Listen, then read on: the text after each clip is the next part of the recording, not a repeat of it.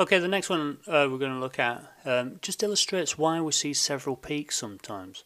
So this is a very simple molecule, cyclohexene. Again, it's from Robert Lancashire's website, where I've put the link at the bottom. But we're looking at the double bond there. Now you'd think there'd just be one stretch for that, but if we look in the region where the double bonds come, and that's around here, it's around, where have we got here? We've got 1597, 1650, and there's another one that's 1681. So this is double bond carbon region. And we've got some other odd peaks here as well. We've got one there, and then we've got this very broad peak here, because it's basically an aliphatic molecule, so you're going to have lots of CH peaks there. Now we click on this one, the sharpest peak. This is the one that's contributing. Oops, not that one, this one. And you can see definitely, okay, that's a CH stretch. You can see this bond vibrating. Nothing else seems to be moving. So that's the main contribution to that vibrational frequency there. If we look at this one, just to the right of it, you can see the double bond slightly moving. That's why you're getting some double bond stretching there.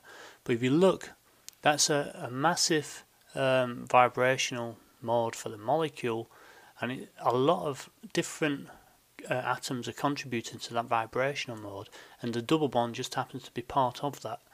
So that's why you're getting these different vibrational frequencies around the double bond as well, because it's not a pure normal mode that's just getting its contributions from the double bond. Something else is taking part in that vibrational frequency.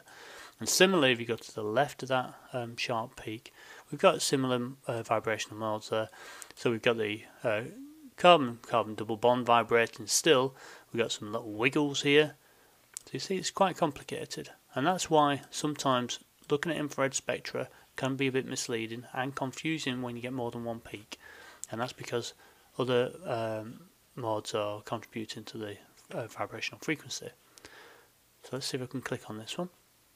This nice sharp peak here is just basically an asymmetric stretch there from the CH next to the double bond. So you can see that quite nicely. Let's see if I can put some vectors on there for you. Oh, it's actually thinking it's getting most of the contribution from there, but you can see this one's, as this one goes in, this one goes out. So it's a nice asymmetric stretch for the CH2 group there. And similarly, if we go down to the fingerprint region and down to these lower frequencies or lower wave numbers here, you can see massive contributions from all the parts of the molecule. So when you get in the fingerprint region, it's really a very, very complicated or complex vibrational mode, if you will. And what I mean by that is more than one functional group is taking part in that vibration, that absorption. And it just happens to be very happy at that resonance frequency. The whole molecule resonates at that frequency. Okay, so that's the carbon-carbon double bond and why we get some extra peaks sometimes.